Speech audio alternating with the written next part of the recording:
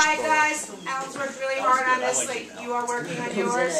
Wait till Trevor sits. Come on, guys. So sit down. I was really hard. You're doing the Come on, guys. rebuttal. Why are we doing this? Hurry up, sit down. Why are you recording already? I don't know. Start. Shh. Go, Alan. I might be in favor of national health care if it required all Democrats to get their heads examined. Though these words of American journalist Ann Coulter may seem harsh, this heated controversy has been the subject of debate in Washington, D.C. Ever since President Obama has signed the Patient Protection and Affordable Care Act, there have been opponents who want it torn down. Even as I speak, there are people for and against this plan. And you may think to yourself, healthcare is for adults to worry about. However, this plan is for the future and will affect our generation the most. To put this into perspective, imagine if the school took all our grades, averaged them out, and then gave it the same grade to everyone. That's what the government is trying to do with our healthcare. And I think it's unfair. I always want to go in the medical field. However, with this new reform, it may negatively impact doctors and hospitals.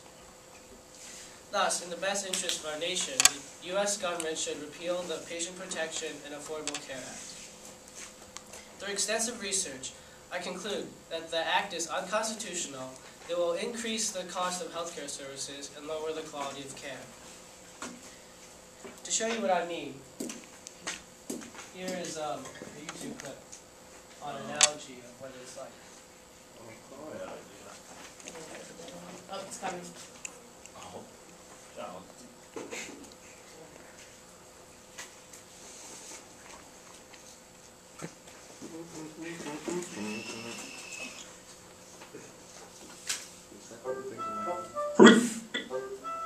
A recent National Public Radio piece on Obamacare substituted the words public plan with public airplane to illustrate the wonders of government-controlled health care. This no-frills government air wouldn't offer meals, movies, or pillows, but NPR claims they would get all of their passengers to Healthyville, just like the private airplane. Really? Here's a public airplane that's subsidized by taxpayers and not subject to the same rules as a private airplane. The private plane has to pay its own way by attracting customers and providing good service. So which plane will fill up first? Duh. Since government air must take everyone at the lower cost, they'll quickly start to run out of money, and they'll have to cut their costs. Pilots, let's start by slashing your pay. Sorry, old-timer, you've already been to Healthyville. Critically sick person? You probably wouldn't have survived the trip anyway. Want to switch back to the private airline? Sorry, your employer chose the government air public option, and the private airlines are no longer allowed to issue individual tickets. Looks like the public option is now your only option. We hope you enjoyed your flight on government air, but if you believe in responsible healthcare reform, join us. To talk about healthcare reform, first we have to talk about what it means.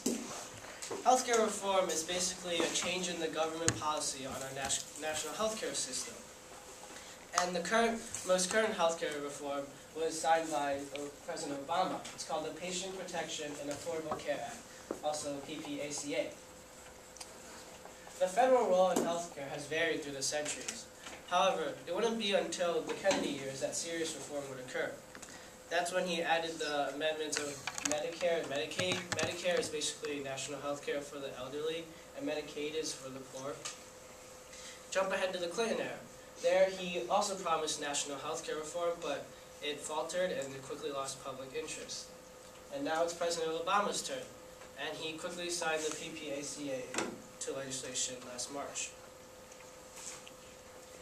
However, there are many flaws to this act.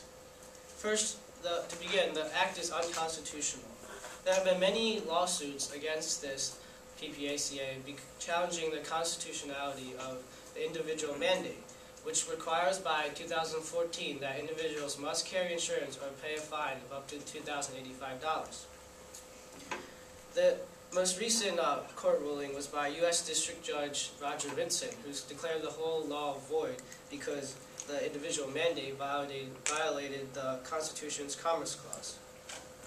Other law-through companies, such as Liberty Counsel, raise other constitutional challenges, such as the 10th Amendment, which delegates all rights not for the federal government, for the state, such as national health care system. And then the Establishment Clause prohibits the preferring one religion over the other. However, that's what the Act is doing by giving opt-out provisions for recognized religions while not giving them to other orthodox religions. This discrimination also violates the Equal Protection and the Free Exercise Clause. But enough of this law stuff. The Act will also increase the cost of health care. There's basic logic behind this. The Health Care Act has this tax that will go after large insurance companies. However, they're just going to pass it down to our consumers. To make it worse, the government is also requiring the insurance plans to have added benefits.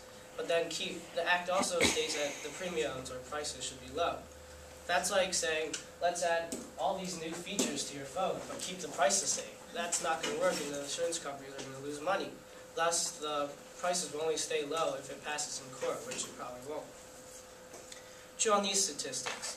Obama's administration's own actuary said that Richard Foster reported that individuals would have to pay $265 more on health care by 2019.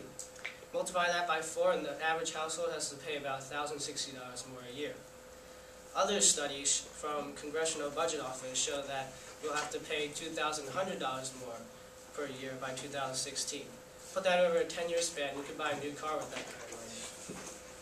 But maybe money's not that important to you. We'll also consider that it will also lower the quality of care. Economics 101 tells us that in order for the government to provide more medical services and keep prices low, they have to ration the health care. People don't like rationing, especially when it comes to our health care. Just take the Massachusetts reform as an example, when passed in 2006. They also mandated all the same provisions as our national one. It was supposed to be a carbon copy of this one. But however, as you see the outcome, state regulators are already proposing rationing as a solution.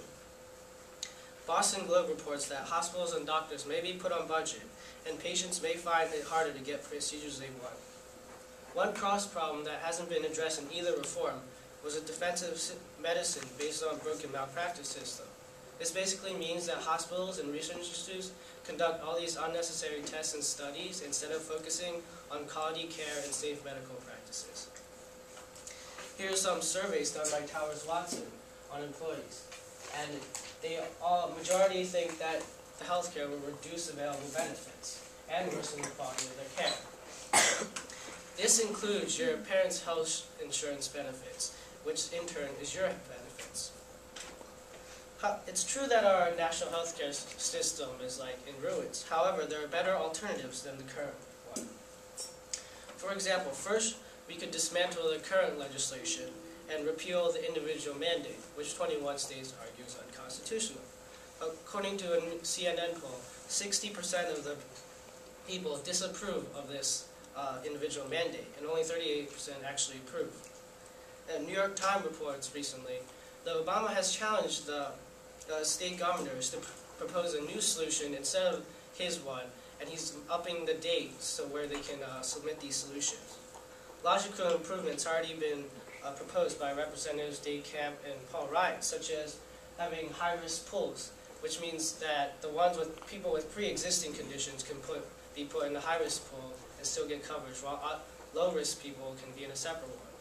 It wouldn't be fair for healthy people and people with cancer to be in the same pool, because the prices will be insane.